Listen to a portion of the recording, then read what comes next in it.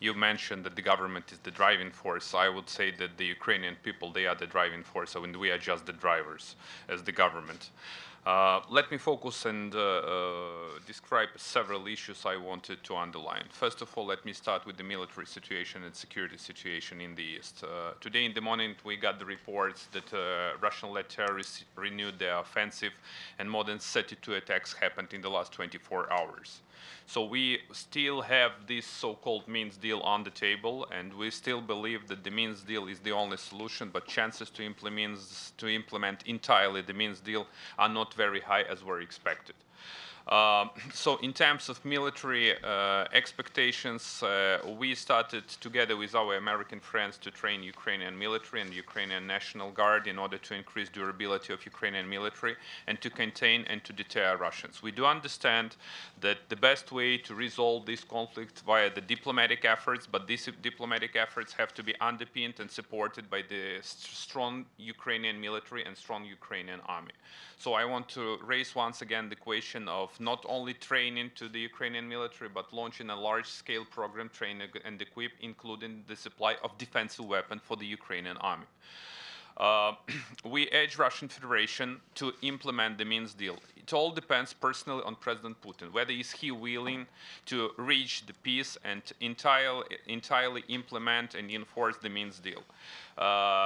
My take is that Russia is not eager, and this is not the desire of Russia to have peace and stability, neither in Ukraine nor in Europe. It's so important for us to have a very strong statement and strong stance of all G7 member states, and we commend the statement made by G7 leaders, clearly saying that no lift of sanctions until Russia entirely and completely implements the Minsk deal. Let me just focus on what's in my mind Minsk deal means. That when Putin and his Russian-led terrorists just get out of Ukraine. This is the ultimate goal of the Minsk deal.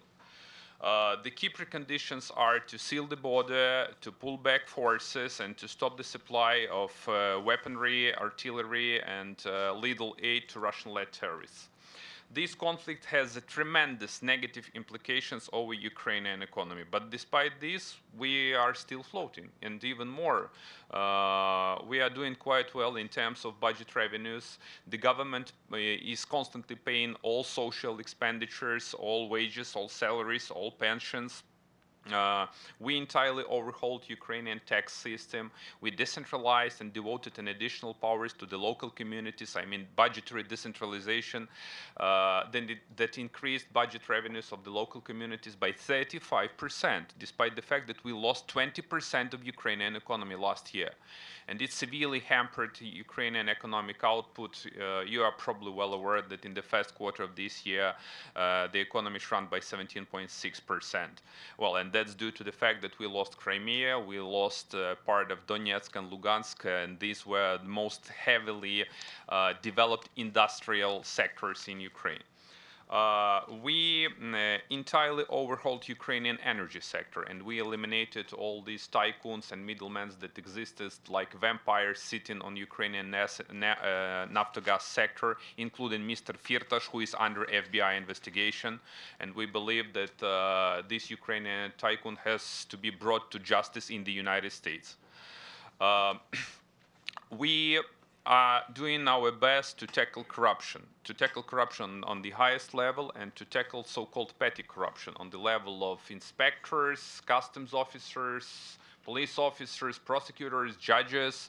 So a very comprehensive agenda of anti-corruption program is already in place. You are well aware that the government launched a 4-year EFF program with the IMF, together with the IMF, and we are grateful to the support of the IMF and G7 member states, including the United States of America and our European friends and another contributors. So we expect to get up to $25 billion in the forthcoming 4 years, but the gap is much bigger, much bigger. Despite the fact that the government has frozen all social expenditures, we shut down a number of entitlement programs, we did everything we can to fix the budget gap, we still need an additional enormous amount of financial support. As you are well aware, this money goes directly to our creditors, so we can't spend this cash for neither for social expenditures nor for military expenditures, so we are doing by our own. This year, the government increased the budget expenditures, the military budget, up to 5% of GDP. This war cost us thousands of human lives. So we lost, the death toll is about 1,800 of Ukrainian soldiers and more than 8,000 civilians due to the Russian-led aggression. And this war cost us from $5 to $7 million per day, which is a huge amount of cash for the Ukraine, which is in a very complicated financial situation. So, Ukrainian project is to be not just a Ukrainian one. This is to be the world project, the project of the free world. If we succeed, this will be the best answer to dictatorship regime of President Putin, that the free world supports Ukraine and that we are ready to stay united and to respond strongly, boldly, and wisely, tackling Russian-led aggression. So in this case, we heavily rely on our joint and concerted actions with the United States, with the European Union, and with another G7 member states who are keen to support Ukraine and to de-escalate the situation and actually to make Russia first to pay the price and then to obey an international law and order.